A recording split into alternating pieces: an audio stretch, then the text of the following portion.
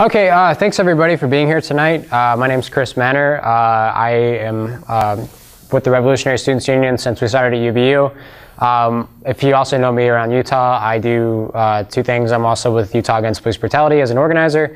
I'm also a member of the Freedom Road Socialist organization.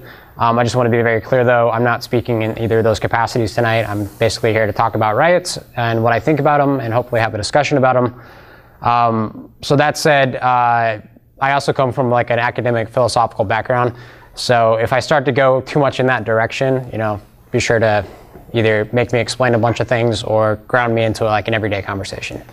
That said, somebody willing to read the quote I have up there?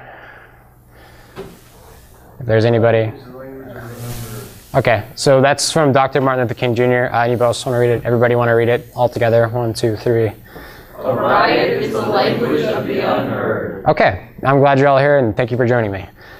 So what I'm going to do now is I'm going to give you basically just a bunch of images of riots. I'm not really going to explain them because I think that's how we often get images.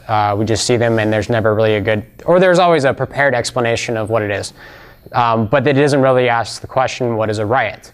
So I'm going to go ahead and flip through several images.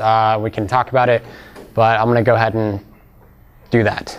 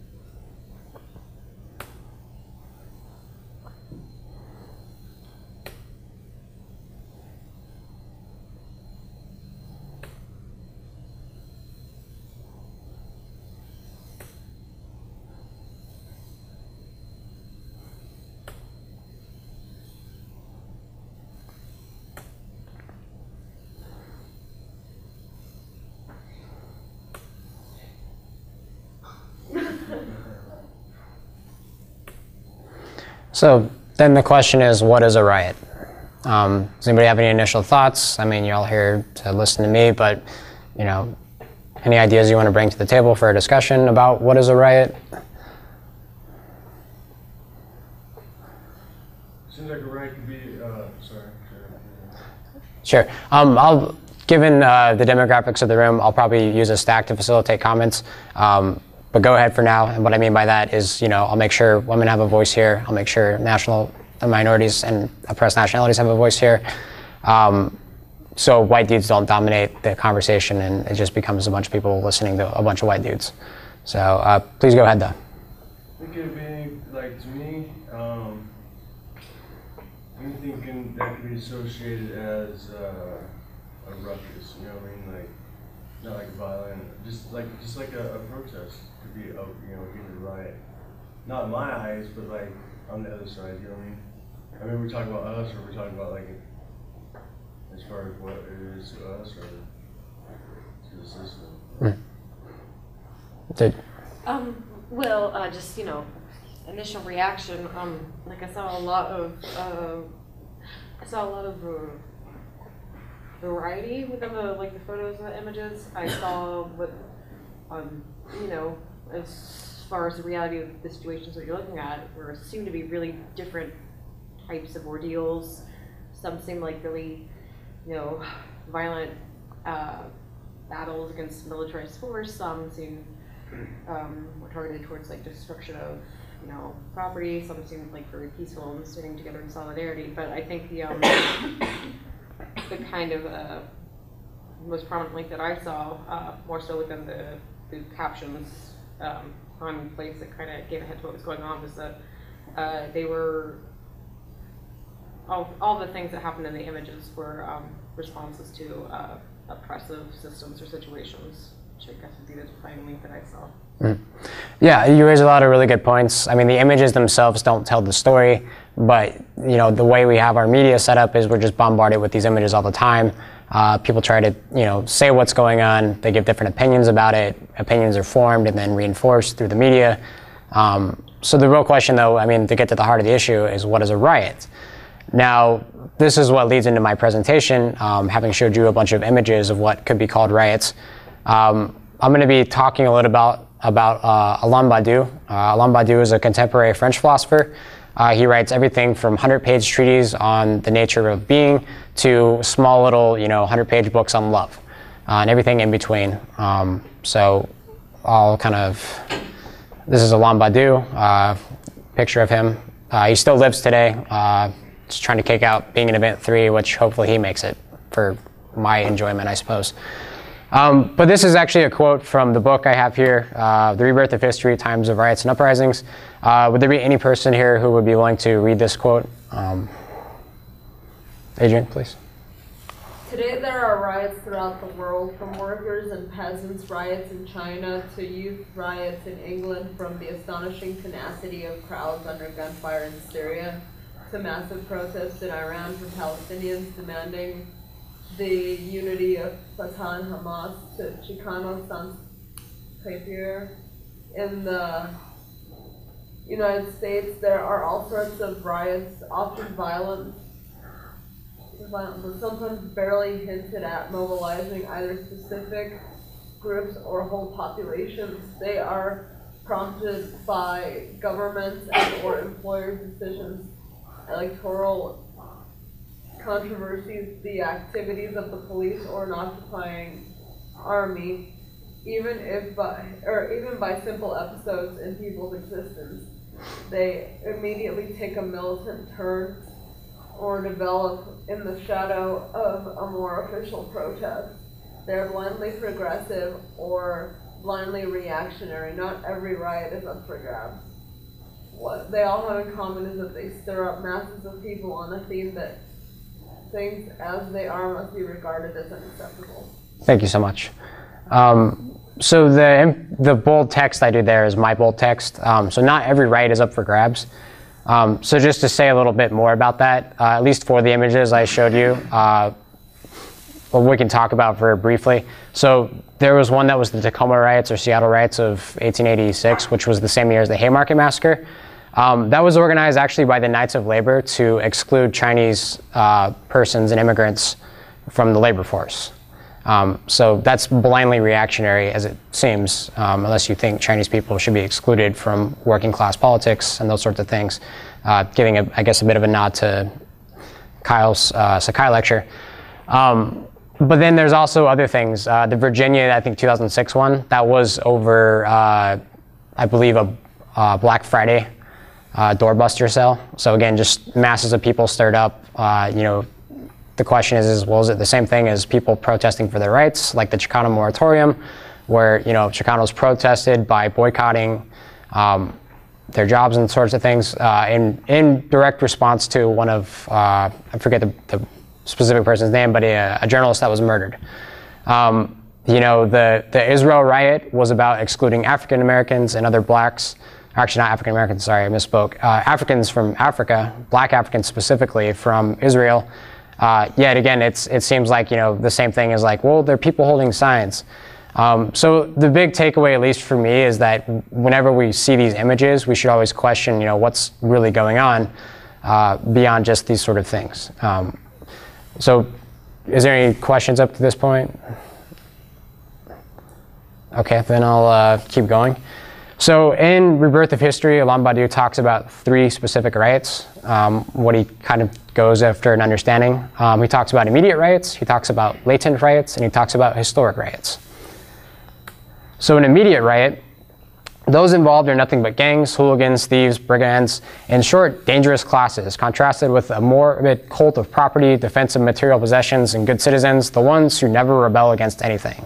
So that's typically the way the popular media will portray events in Ferguson, right? It's all about looting, it's all about blacks in the streets, what's really going on here? They just want to flip over cop cars, why can't they just, respect rule of law and order and all these sorts of things. So let's talk a bit about more what an immediate riot means. Again, if I use a lot of quotes from the book, a lot of these are just sort of things for me to base my lecture on. It's kind of my notes revealed, but also I think it's helpful to have the text up there, so again, I don't just quote from the book and it's just a bunch of verbal acoustic noise.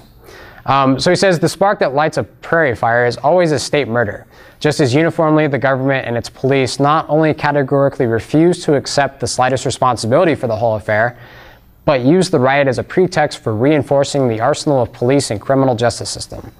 Now, anybody followed the events in Ferguson, does that seem right based on what we've seen in the news? Do you want to say something about it? You're nodding. That seems like exactly what happened. A young black man was murdered. The police officer refused to take responsibility for it. The system refused to take responsibility for it. In the end, ultimately, no responsibility was taken on the side of the state, and instead they used it as a pretext to send in the National Guard, everything up to and including the National Guard, military vehicles, etc., in order to defend their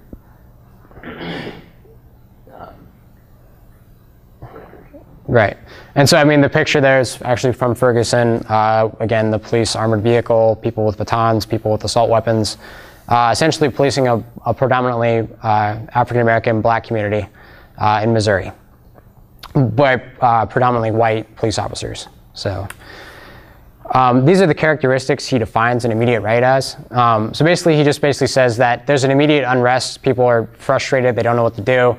Obviously, they're not going to go to the voting polls and be like, well, we should fix this, given that there's a historical tension always at play. Again, if you think about Ferguson as a oppressed nation of black folks, policed and occupied by a white supremacist government, meaning that it's predominantly whites who make all the decisions, where blacks have essentially no representation and no say or no self-determination about their own communities. The spearhead of this, he basically says, is often it's youth, which will be contrasted when I'll talk about the other forms, the latent riots and the historic riots. But typically, you don't see the elderly out flipping cars. I mean, that's just kind of self-evident, hopefully. Again, if you've got also the riot that they do that, I'd love to see it. So an immediate riot is located in a territory of those who take part in it. Obviously, the riots were in Ferguson. They spread, and we could talk about the next point is that they spread by imitation. but the riots themselves were located in the poorest sections, right? The street where Mike Brown was murdered, but it wasn't like in, you know, a bank or rich white neighborhoods or suburbs or gated communities and those sorts of things. He also says that an immediate riot is always indistinct when it comes to a subjective type. It summons and creates. So that's a bit jargon heavy. What he's essentially saying here is that if a bunch of people flood into the streets, anybody can sort of join them. And this has actual political ramifications. You know, Kyle, you gave a presentation on the Ukraine. You know, it may have started out as like a naive, like, yeah, we're really fed up with the corruption of the government, but pretty soon fascists kind of joined the ranks and started moving that direction. Ian, you also kind of indicated this in discussions we've had where the transit worker strikes in Brazil essentially were co-opted by fascist and rightist elements. So this is sort of the thing, is there's never like a clearly defined like people with politics and things they want. It's just sort of immediate outrage and frustration. Is that, so that covers the immediate riots. Was there any questions? Yeah. You mentioned like corruption in the Ukraine, and I remember when I was watching like videos about what was going on in Brazil, Mm-hmm. I remember a lot of people were talking about corruption. That seems to be like a word that like right-wing forces use to like as like I don't know, it just always seems like they're talking about corruption but nothing in specific.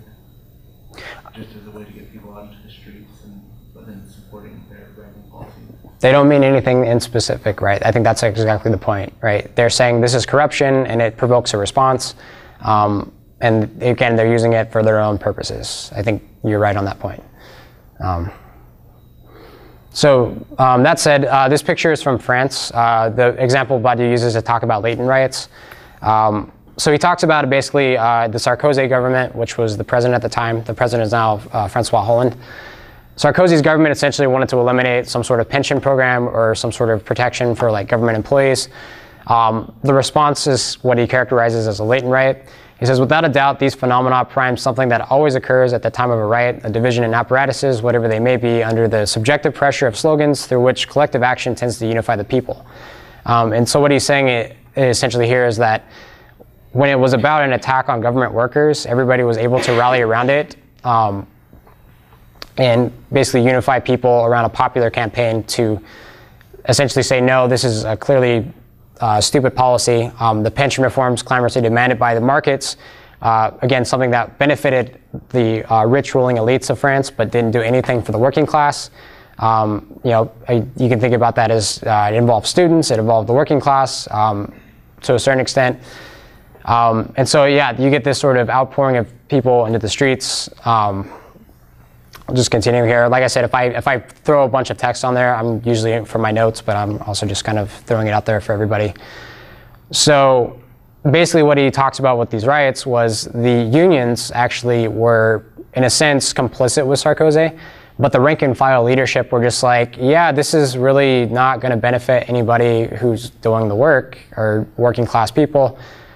So there was an immediate schism between the union leadership and the rank and file. So people registered obvious dissent in the procession of several big union battalions, which were much more aggressive than their bosses and wanted more now. So again, just the fact that the workers wanted something, which was not to have their pensions cut, especially at the sort of demands that, well, we got to fix the economy and everybody has to take a hit on this one. So, we got to, pull up our belts and just march forward. When again, it was sort of thrown onto the working class to do that. So what ends up happening with these kinds of things, it's a series of strikes and occupations. But the difference is, right, for these ones in particular, right, if you think of a common strike where it's like a bunch of workers go on strike, either their contract wasn't fulfilled or, the employer did something shady, or they want better rights and those sorts of things. What he's actually saying in this case of these ones were that you had workers who would do things like maybe a slowdown, which was where they just don't work as hard or they work slower paces. But then you would have people that go to the actual factory and then stage an occupation, either, block cars coming in and out. So you can imagine like, if you're involved in freight handling and that sort of thing, if all the people, who normally like are students or doctors, these sorts of things who aren't directly linked by employment to the factory, start going and supporting the workers by doing these kinds of occupying things where you're blocking, brown trucks from delivering freight, that in a sense also slows down and takes a stab at the bosses. But it's based on a sort of popular unity and a popular tactic. So it's kind of the link of strikes and occupations. The practice of proxy strikes or free strikes, a specific factory establishment that goes on strike, even though the wage earners declare themselves to be at work. This involves a popular external detachment mainly composed of people not obliged to work. So here you get things like doctors, the homeless, students, anybody who doesn't work the normal 9-to-5 shift. They basically just get involved on behalf of the workers and with their agreements. He makes that kind of clear. You don't just go to some random factory and start saying, I'm here to represent the workers and we're going to shut this down, yada, yada, yada. So basically what he says is there's things about this that are really positive. It scorns the habitually reactionary opinion that according to the affairs of a site are those of its wage earners and them alone. So he says it unwaveringly challenges the no less reactionary judgment that it is immoral to go on strike while declaring oneself not to be on strike. It absolutely links strike and occupation habitually separated by at least one rung in the ladder of the violence of action. It thereby creates a shared localization and not merely limited localization, as would it be the case if the wage earners participated in the occupation. It has to be prepared for the inevitable arrival of police, which puts on the agenda the classic debate of riots between peaceful abandonment of the site or staying put and resisting. It affects an action of link between several social strata that are generally separated, thus created on the spot a new subjective type beyond the fragmentation reproduced by the state and its union appendages. So again, it's just building a popular front, a united front of people who are willing to, stand in solidarity, but a little more than solidarity of just like, willing to put yourself on the line. And again, you could say something about the history of France, given that they always have things. Europe tends to have a lot more action, so to speak, than America, although that's kind of changed post-Ferguson. But, this is something to say about latent riots. Does anybody have any kind of questions? I know that's a lot of jargon. Yeah, Jacob? Yeah, what's the difference between, say, a latent riot and a quasi-riot in this situation? So what he's saying here, the difference between a latent riot and a quasi-riot, he's saying that a latent riot isn't exactly the same thing you would see on TV where people are flipping cop cars. So when he says it's somewhat riotous, as in quasi-riotous, riotous, he's actually just saying there's some features about this that could lead to, say, like when the police show up, are they going to beat the protesters and then they're going to go home, or are they going to hold the front line in the barricade, and that leads to some other things.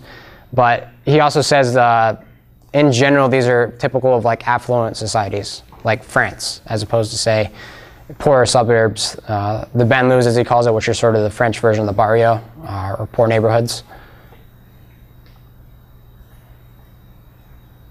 Okay, so then the question is, the third type of riot is a historical riot. It is the result of the transformation of an immediate riot, which we talked about first, into a more nihilistic than political, into a pre-political riot. So this is his main example, was Tahrir Square. It was unified around a central demand of Mubarak clear off, and I'll say why that's important pertaining to the historic riot. But the general idea here is that with Tahrir Square, right, it started with a couple of people in the streets, and then it turned into a full-scale occupation of a very specific site by the Egyptian people. But it wasn't like an immediate riot where you can't really tell what people want. You can tell they're frustrated. You can tell they're fed up with their conditions. They can't take the way the world is going any longer. The ruling class can no longer maintain the same sort of leadership and ways of maintaining law and order. The people can no longer live under the same conditions. But at this point, a historical riot is defined by something different than an immediate riot and something different than a latent riot. So essentially just three things is that one, it turns into Tahrir Square as opposed to just Egypt, right? Protesters have rallied at Tahrir Square. They put themselves there. If anybody remembers this on TV, like watching it, it was pretty clear that you tune into updates to see what was going on at Tahrir Square that day. An immediate riot can hold out for between 1 and 5 days at most, but a historical riot will take weeks and months, which again, if you remember, if anybody saw the Egyptian revolution in a sense, it was on TV for quite a while. So then, to say something about this difference between imitation and whatnot, the immediate right, if you'll notice, kind of spreads. If you see people in Ferguson doing something, you're like, well, we should do that here. And that's a very common thing, is to just imitate what's going on in Ferguson. Shut It Down is a good example of this. Occupy was a good example of this. If anything, the occupation of Tahrir Square turned into Occupy Zuccotti Park, and it's sort of spread throughout the United States. Well, if they can do it, we can do it. So there's something a little different going on with the historical right. Basically, when I said that the immediate right is composed of youth and student persons, the historic right basically takes on every aspect of society. They sort of walk out of their jobs. Again, millions of people were occupying Tahrir Square, and it's everything from students to factory workers, intellectuals, families, large numbers of women, civil servants, and even police officers and soldiers joined the ranks of the people. And essentially to make one single slogan that envelops all disparate voices. That slogan, of course, was Mubarak out now, Mubarak clear off. And basically people just do that until they get what they wanted. And if you remember, Mubarak is no longer the president of Egypt, even though he was that for 40 years. But this will lead into like another discussion I'm thinking about in a second. But to say something more about the historical right, a right becomes historical when its localization ceases to be limited, but grounds in the occupied space the promise of a new long-term temporality. So again, Tahrir Square occupied for months on end. When its composition stops being uniform, but gradually outlines a unified representation in mosaic form of all the people. So not just youth, not just students, but every aspect of society becomes immersed in the struggle and the occupation of Tahrir Square. When finally the negative growling of pure rebellion is succeeded by the assertion of a shared demand, Mubarak out now, whose satisfaction confers an initial word on the victory, which is Mubarak no longer being the president. So this giant paragraph essentially is just saying that when the Egyptian people rose up, everybody obviously had an opinion about it. A lot of Americans were like, look, they're just doing what the founding fathers did. It's their version of the American Revolution, which is very kind of condescending coming from a Western power which dominates the globe. When you try to narrativize another uprising, and, especially when the president of that country was essentially backed and financed by your country. But instead of having the evil dictator Mubarak, who's been president for 40 years, what they really just wanted was, our style of democracy. They want to have a more open market. They want to have all these things that they sort of look at us to and envy. So this idea of Western inclusion, of being involved in the international community, where, they can just be like all the other European powers, because it's finally time for them to, to become included. So that's kind of just what that's talking about. Is there any kind of questions at this point?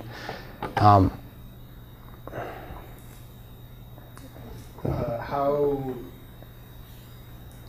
like representative is that of like the people's general desires, or are you saying, or what are you saying, this desire for the West and to be a Western democracy, Western style democracy? Are you saying that that was a popular demand of the people in Egypt, or that? I don't know. Yeah. What I'm saying is that there's a way the media would cover it, way pundits will go on the air and sort of form this opinion about the Egyptian revolution, viewing it from the West, from the perspective of Westerners, to say that, yeah, this evil, tyrannical dictator Mubarak, obviously we're in the 21st century, nobody wants a dictator. What they really want is, to have elections. They want to, be able to have a fair say. They want to have open markets where people can go and buy the things they want, instead of, the evil style of just, getting stipends from the state to go buy at the state store, that sort of thing. I mean, does that answer your question? Yeah. Okay. So you moved on into like a narrative part of like what motivates riots. No? What I'm saying is that the way so what I'm saying is basically the way Egypt was viewed by America. What they really want is democracy. What they want is elections, as opposed to an evil dictator. Now, that may or may not be true for the Egyptian people, but how do we actually tell that? Is it through the opinions formed by, Rush Limbaugh, there are all these other, right-wing pundits about something they have no knowledge of because they haven't investigated it. But it's just sort of a way for the West to look at it and say what they really want us to be like us. Yeah. They want our style, they want our American way of life, and this is what they're doing.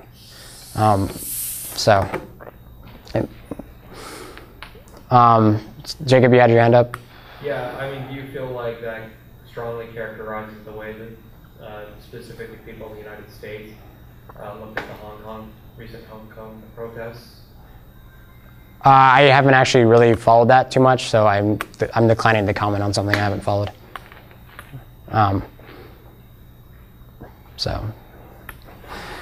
Now this, if we remember, what was the quote we read at the beginning of the presentation? It was by Martin Luther King Jr. Riot is the language of the unheard. So a riot is the language of the unheard. So in the book, he talks about this concept of the inexistent. So essentially what he's saying by this is, there are masses of people all across the globe. There are poor immigrant workers all across the globe. But when we think about, especially when we turn on the news, like the people who have the greatest degree of existence are, again, the politicians, the celebrities, and that sort of thing, while many of nameless workers are, shot down in South African mines protesting their rights. All these people who essentially are just inexistent to us as such. They physically exist, they have lives of their own, but for the most part, that's not what we're given or talk about frequently. So he says, in a world structured by exploitation and oppression, masses of people have, strictly speaking, no existence. They count for nothing. So he says, let us call these people who are present in the world but absent from its meaning and decisions about its future, the inexistent of the world. We shall then say that a change of world is real when an inexistent of the world starts to exist in the same world with maximum intensity. An event is signaled by the fact that an inexistent is going to attain genuine existence and intense existence relative to a world. So again, I'm going to hammer home on the Egyptian example because that's mostly what Badiou talks about. With the inexistent, right, it's no longer these sort of people we might think about on occasion, hanging out with the pyramids and that sort of thing. It's now the actual people on the news at Tahrir Square, which become the Egyptian people, right? You see them on the news, you see their struggle, you read about their actual stories online, as opposed to, again, just sort of abstract, think about what people in Montana are doing right now. Like, does anybody know anybody from Montana? Okay, so a couple of you do, so I mean, that at least for a couple of people, you can actually name people. But for the most of us, right, we get an idea there are people, there's a population of Montana. I don't know what they're doing, I don't know who they are, I don't know where they live, I don't know what their cities look like. But for the most part, I mean, unless you're just an idealist, you're not going to deny that Montana exists, and there's people there. Right, you can imagine what they're like based on our experiences here. Why don't we go with the more obvious example, Black Lives Matter, right? I mean, isn't that the call of the inexistent? Yes, I actually think that's right. I think that's exactly right. So Black Lives Matter has been taken up in the United States. Every 28 hours in this country, an African-American male, again, it's not just simply, you can imagine is like, okay, there's a person, this person is black, this person is male, they have encounters with the cops, usually they end up shot to death several times in the back. But now it's coming to the point where it's like people in America, specifically black people in America, are now taking on a greater degree of existence and intensity of that existence than, say, last year. I mean, were a lot of people concerned about police brutality or even the city of Ferguson, like last year, this time?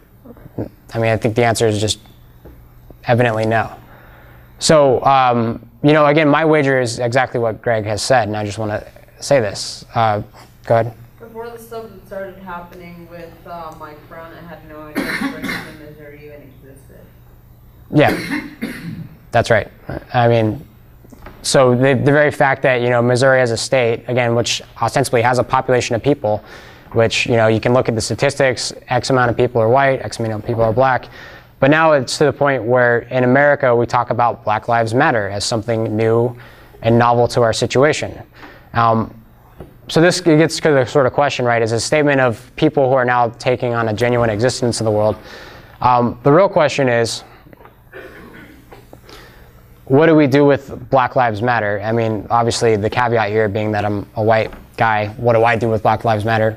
But in general, what are people doing with the slogan Black Lives Matter? So, out of a historic riot, this is where Badiou is going to talk about politics a lot. What politics means for Badiou is not simply going to the voting polls. It's not, lobbying for your politicians and participating with the American democracy system as it exists, or a European parliamentarian system. It's essentially about what we do in the streets, what people, groups of people, decide and discuss is important as we're the ones affected, and what essentially we want to do about it. You'll notice that can happen at any time, whereas the voting polls tend to close, every 4 years, and then you're stuck for 4 years of just really bad versions of imperialism from the Democrats versus really awful versions of imperialism from the Republicans. And more importantly, the state sort of decides what's important at the time, right? You'll notice we just had immigration legislation passed because the state thought it was important to do so at the time. But how many of the 11 million undocumented persons in the United States thought it's been important for the past 6 or 7 years that Obama's been in office, when he ran on a platform of, hey, I'm going to do something, because yes, we can. Right, so the everyday issues that we face as students, as undocumented persons, as LGBTQ, as oppressed nationalities, as working class people, these are what's important, and we form our politics out of those kind of things. Not what the state decides is important at the time being based on political gaming, what people are going to push based on gathering sympathies for an upcoming election, et cetera, et cetera. So that said, the question of politics then, as it relates to what's on the screen here, is he talks about 3 things that are typically different after a historic riot, which again, you'll notice the slogan Mubarak off now doesn't necessarily talk about, well, what's going to be different after Mubarak's out now. It's just like, this guy's really just the bane of our existence. It's probably a good thing that he's out now, but then the question is well, what comes after that? So he talks about contraction, intensification, and localization. So contraction, whereby a small minority is the genuine existence of the whole riot, is guarded by strict rules of membership of the organization. A formal demarcation is created between those who are of it and those who are not, which is as powerful as the demarcation during a riot between those who are there and those who stay home. So after the sort of initial riots, people start having meetings, they start organizing, there's sort of like an established body of people who show up, who do work, who do things that constitute the mobilizing force for politics of that particular community. The intensification is preserved by militant activism, which is a life devoted to demands of action, a subjectivity that is keener or more sensitive to circumstances than one that has reverted to routine existence. So, when people are willing to, on 2 days' notice, go and protest a pro-police rally, it's because it's important to them. Something's different about the way they live their lives, where it's not acceptable anymore that people can go out in the streets and say we love police in a state where they're murdering people more than drug dealers, more than gang members, and more than child abusers. You're willing to put off certain parts of your life to go and protest. You're more willing to go stand in freezing temperatures rather than just stay at home on New Year's Eve and drink with friends or go to the bar, and things we routinely do all the time. So localization will be guarded by a firm rule of conquest on the sites where one is present, a particular popular market, an African workers hostel, a factory, a tower block on some housing estate, and so on. So in Utah, we have a lot of sites, I think. We have the federal building, we have the Matheson courthouse, we have the public safety building, we have intersections, right? And so the question is these different sites, what do they actually mean as far as where we carry out our struggle? Does that make sense, these types of things? Yeah, you're kind of, basically it's like you hit them where it hurts. We're talking about police brutality. We're gonna we're gonna protest outside of the public safety building. If we have a federal issue, we're gonna protest outside of the federal building. Things like that. Right. And you'll notice we've used the federal building for several occasions, whether it's protesting George Zimmerman basically getting his gun back and not having charges pressed against him. We've used it for police brutality issues. We've used it for Palestinian solidarity.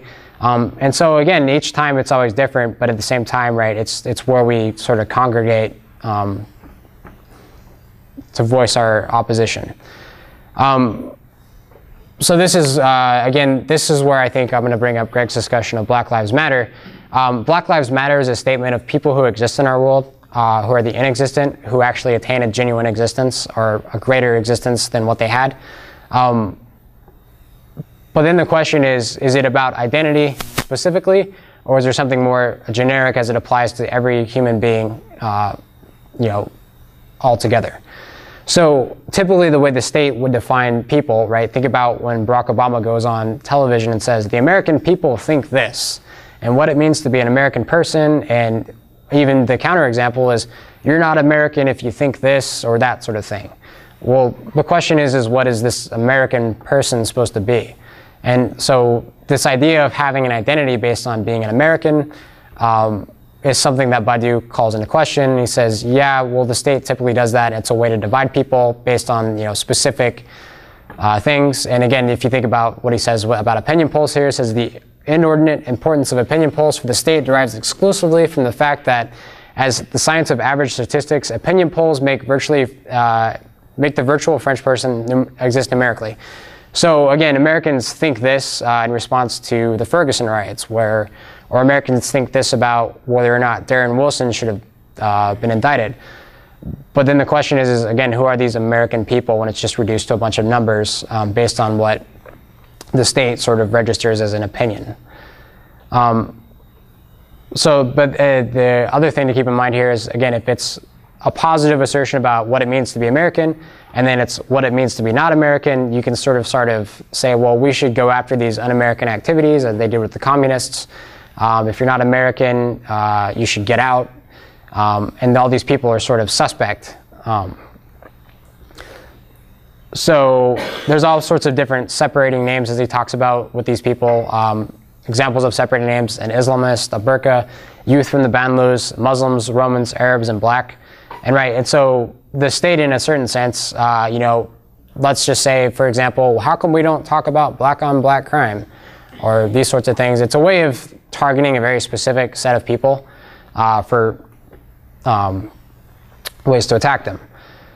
So this is where Badiou says, well, what we should actually think about is the politics of how we want to organize ourselves, not just the sort of, you know, statements of Black Lives Matter. So let us say, by justice today, it is only, or even primarily, to be understood the eradication of separating words. We must affirm the generic, universal, and never identitarian character of any political truth. This involves dispelling, through the real consequences of a choice of truth, the fiction of identitarian object, the average state object, F as in the French or A as an American, and the like. In a powerful confrontation with the state oppression, this point validates a politics inherent on remaining faithful to a historic right. So again, the Egyptian people, I mean, that's maybe too specific, but for their specific situation, right, that doesn't mean men, doesn't mean women. It doesn't mean Egyptians who are born of African descent, who are black, versus Egyptians who are Arab, you know, secular versus people who belong to the Muslim Brotherhood. Everybody, in a certain sense, wanted Mubarak out now. But then the question is, once Mubarak's out now, who gets to decide after that? Is it a political decision based on everybody taken together? Or what he says here is, I shall therefore say the organization and hence politics exists when the power of the generic is preserved outside the movement, outside the riot. So for Badiou, politics takes account of the collective of people moving forward based on a truth that nobody can be excluded from this. So let me give like one example from what Badiou talks about. A lot of people might think about Germany and the Jews. Often the Germans say, yeah, we're the truth of the movement, which is what Martin Heidegger said, the truth of National Socialism and these sorts of things. Well, that truth only applied to a very specific set of people, which were Aryans of German descent, who were grounded in the blood and the soil of the nation. Anybody who wasn't a part of that specific identity couldn't participate in the truth of the politics. In fact, they had to be radically excluded and removed, even exterminated. The American Revolution, as we talked about, well, it's a great event in American history, but the question is, who did it actually really benefit? I mean, it was simply something that we hold these truths to be self-evident, but they're only for white men of property. You know, these are the truths we hold self-evident. Now, the question is, what would the opposite of that look like? What would a different possibility of politics, which takes in common everybody? And how would we apply a truth to that means something for everybody? So a political truth is a series of consequences organized on the condition of an idea, a massive popular event in which intensification, contraction, and localization replace an identitarian object and the separating names bound up with it, with a real presentation of generic power of the multiple. So that's, again, a lot of jargon and phrasemongering, but to give an example about this is why the French Revolution is something different. You know, if you think about what it was before the French Revolution, where you have an aristocracy, you have the peasants, you have the king, all the king's, you know, court and everything like that, right? Those are separating names which determine a different class of people, different privileges for certain classes, different crimes imposed on other classes. And after the French Revolution, it becomes a matter of the citizen. The citizen is what's important, right? Who can be a citizen? Anybody can be a citizen. This also, again, is carried out in consequences for the Haitian Revolution, where Haitian slaves revolted against French occupying armies and then were received as actual citizens in France rather than slaves. So the citizen, anybody can, in a certain sense, as opposed to the German, the good German, the citizen is something that's generic and can incorporate anybody into it, and then the truths can then apply as a truth rather than only one-sided. But then, of course, the question is how do these consequences then carry themselves out? That's always the organization of politics. There's a Brecht poem in there. I'm short on time here, I guess, so I probably won't read that, but it's In Praise of Dialectics. It appears in the book. So, I mean, given the discussion at hand, you know, Greg brought up Black Lives Matter, and then the question is well, is police brutality something that, yes, disproportionately affects blacks than it does whites? But when we talk about, say, something like police brutality, do we want a solution to where no person should be the victim of police violence and police terror? So, I mean, that's kind of the idea of something being generic versus something being strictly addressed to one identity. But that's kind of just, I guess, the end of the presentation because the button doesn't do anything else.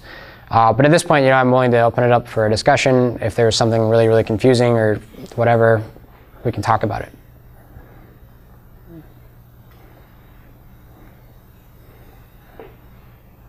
Please. Yeah, what would you say, at least in your view or by Badiou's view, what would be the difference between a riot and just like sort of like a more generic rally? Are they the same?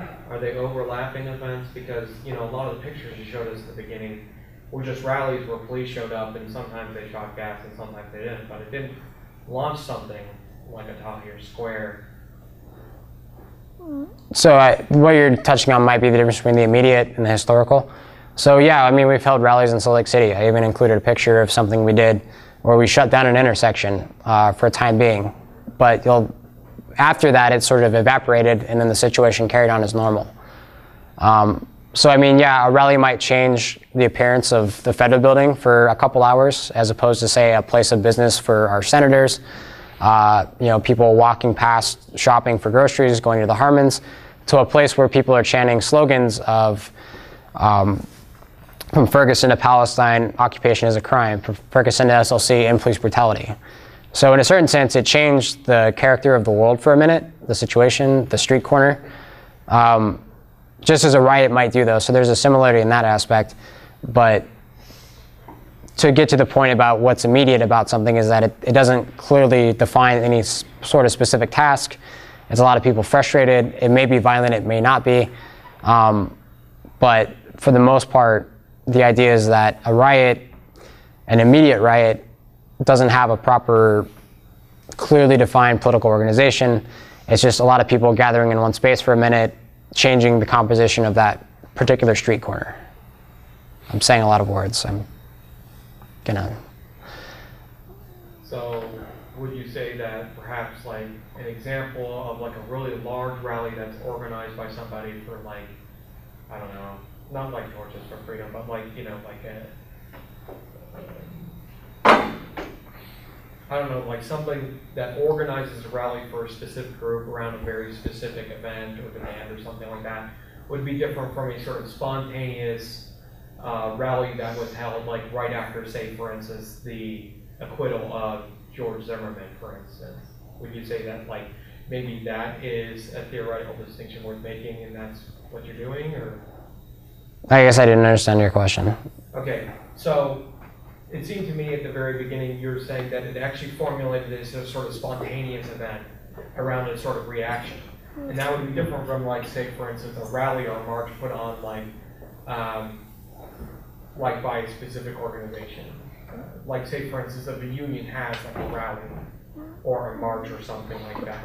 Would that be different from like a sort of, is what the difference is because it's a riot is defined by sort of spontaneous coalescing. An immediate riot. Right. I mean, I think there's arguments to go both ways. I would leave it at that. I mean. But I'm asked, well, in terms of the presentation, is that what you're claiming? I'm claiming what Badiou says about immediate riots is just that it manifests itself out of a general popular outrage. It could involve property destruction and flipping on cars. It could involve popular signs and slogans. But in general, it just doesn't define a clear demand and tends to last like maybe a couple days at tops, or even just a couple hours on a street corner before something happens or doesn't happen. Any other questions? There's been a lot of men who've talked. There have been some women. Do any of the women have questions?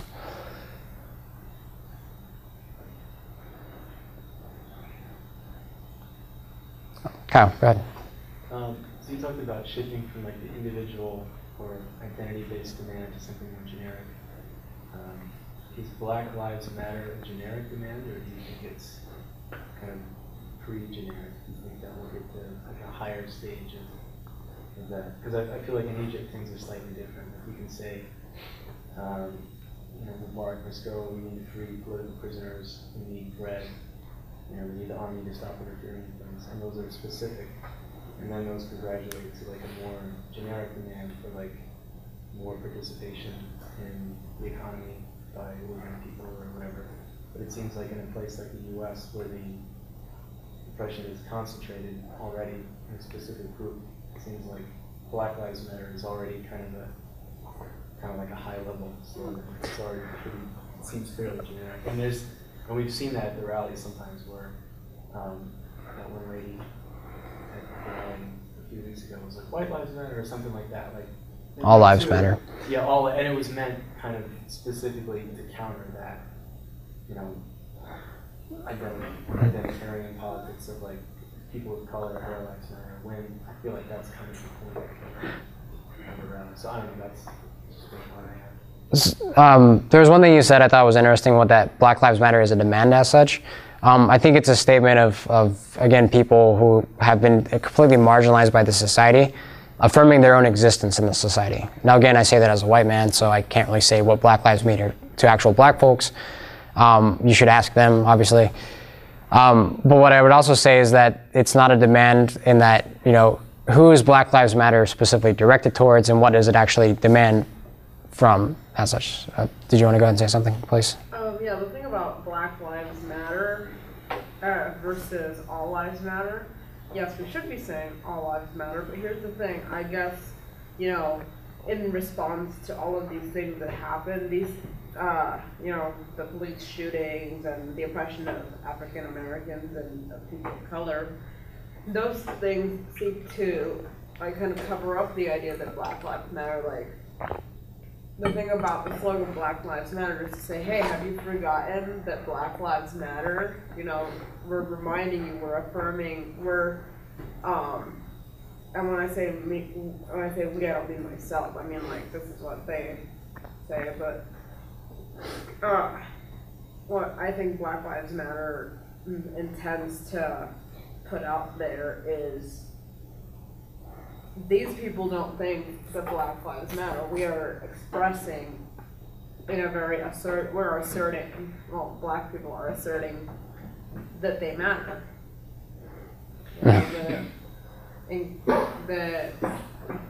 Police seem to think that black lives don't matter because they keep shooting them. Right, and I mean, if you think about it also in context of a society that is a white supremacist society, meaning where all our political, economic, and social institutions, and there's obviously a deep-seated ideology of treating black Americans and African Americans and anybody who's just not white in this country as inferior, based on always judging them, always holding them to a double standard and all these sorts of things. Yeah, there's a certain element of demanding the recognition that, hey, we don't want to be treated the way we've been treated so far, because our lives matter. Now, the question is what does it actually demand, though, right? So if Black Lives Matter, what should be changed in the situation, and how should it be changed? What are the politics behind that? And again, I'm not asking, I'm asking a question because I'm not, going to make that sort of call. So to make Badiou's point, sorry, I saw your hand in, is that a statement of the inexistent is Black Lives Matter. But then what we do about police brutality, I think is something different. There's a politics behind it. And this is, I don't know, just a little bit of clarification. So you talked about immediate, latent, and historic. And I guess I was a little bit unclear on the place of historic, because like you mentioned, immediate right is, the immediate transformation, maybe the immediate return to after, said action or whatever is going on is done. Mm-hmm. And the historical right is after this is done, history is made. In a sense, right? Like something is different, something is new. Mm-hmm. But the latent right, is that, so that's more or less, is that an extent, I guess the way I'm kind of thinking about it is it's an extended immediate right, in the sense that, a faction might be occupied for a week or something, or a faction might be occupied for a whole day. And after this is done, but after this is done, maybe things might be slightly different, something might be won. But for the most part, it's, I'm just trying to, because sorry, I'm in my questions. Sure. I'll try to give a quick recap. So an immediate riot would basically be composed of the youth, as to where a latent riot is composed of a more broad base of individuals. A historic riot usually is what happens after an immediate riot takes place. So at this point, Ferguson protesters are still going on. Obviously the media has moved on, but they're still there trying to make history in a sense. Those at least initial comments? Well, I mean, I guess what I'm more or less trying to look at is, so the latent riot is, I guess I'm looking at the direct effects of the immediate riot. There's not much of an effect, at least directly from this, from what happened from there, unless, but, when we protest outside the building, the federal building. After we're done there, it becomes just a federal building. It becomes just a harm. It becomes just an intersection. Mm-hmm. After the Tahrir Square uprisings, Egypt wasn't the same. Mm-hmm. But with the latent riots, is it more or less just this is, so it comprises a wider base of people, mm-hmm. or is it just maybe something small was gained? Something small was gained, I think. Okay, so it's saying something small was gained. It doesn't really matter if it lasted 2 hours or. Okay, thank you. Yeah, so I think to make a clarification, the latent right might address a particular policy that might be implemented. So, for instance, when they passed SB 1070, there were latent riots, there were sit-ins, there were sort of occupations, to basically prevent a bill which would have targeted anybody brown for the possibility of having being searched and, sorry, maybe just to say it a little better. They would have basically mandated that police officers would have stopped anybody on the probable cause that they were in the country illegally, which essentially means you're brown. They're not going to go after people who look like they're here illegally from Eastern Europe, I don't know, Sweden or Norway or any other type of white European country. So yeah, there were several different things. There were different groups of people forming a united front to attack one specific piece of legislation. And then afterwards, the situation remains fundamentally unchanged. Okay, so I mean, just for context, Tahrir Square being historic, us occupying intersection might be considered immediate, but the stopping of the SB 1070 bill would be latent. I would think I'd feel comfortable saying that. Yes. Okay, awesome, thank you.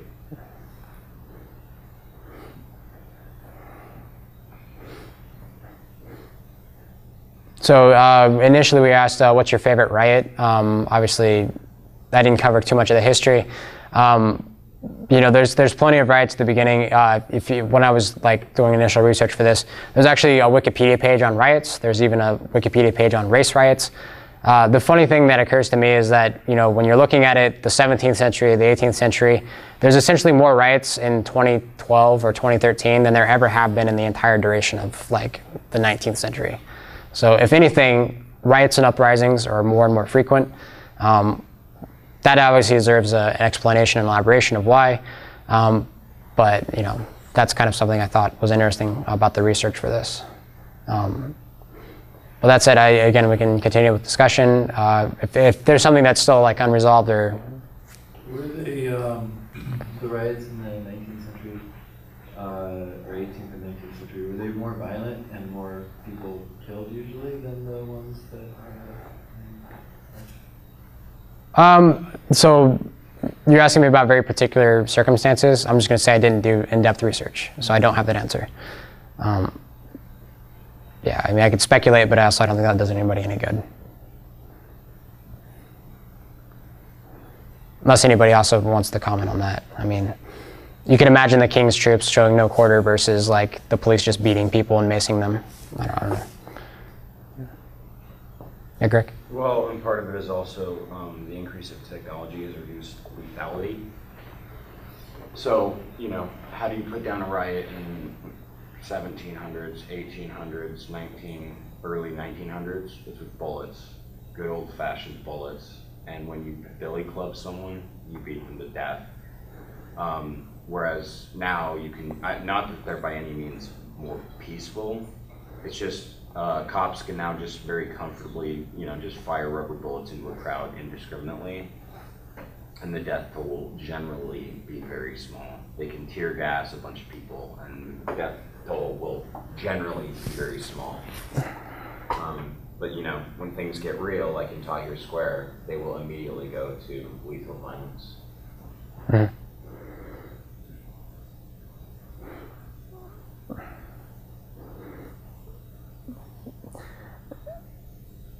What was I going to say? Specifically, also with the kind of levels of violence that take place, I'm trying to recapture a train of thought, something Greg said with me.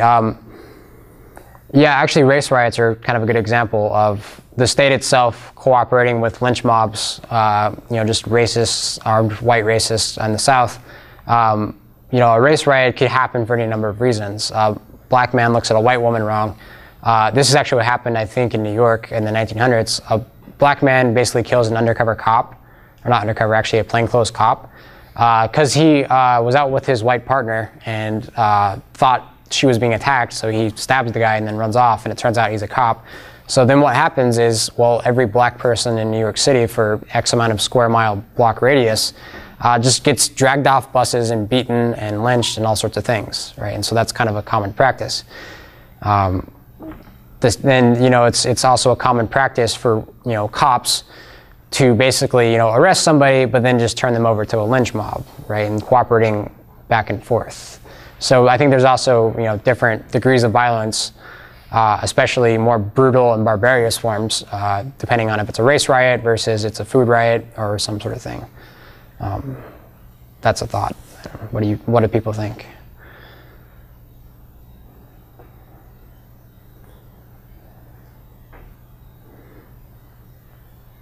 Jacob?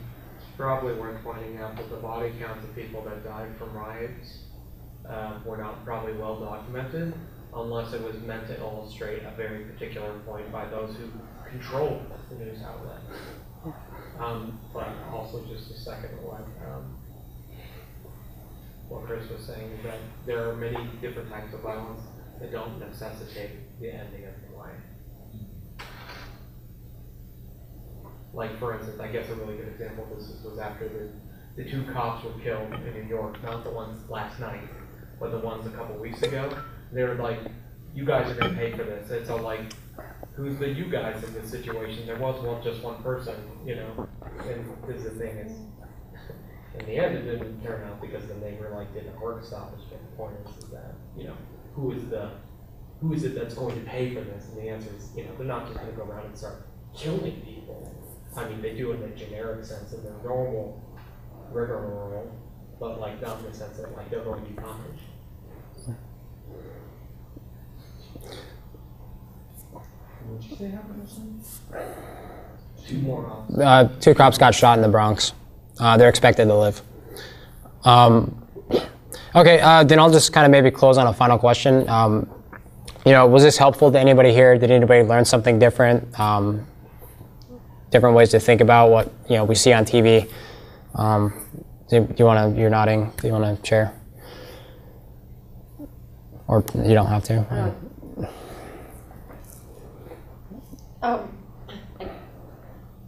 I guess just, mainly the 3 separate categories to really think about things. I sort of learned what is considered a riot and what kind of riots actually make history and matter versus what kind of riots are just for like fucking shit up.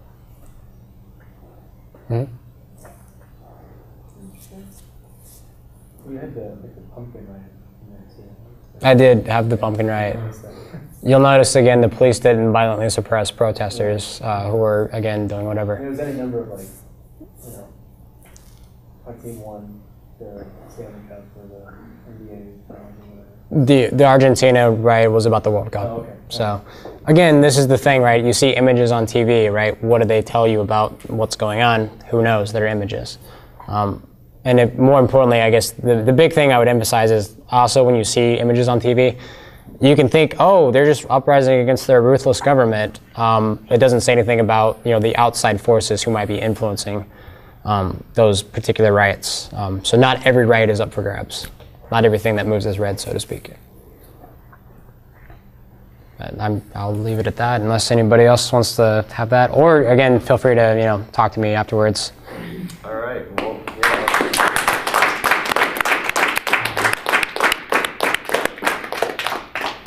Thanks for your time.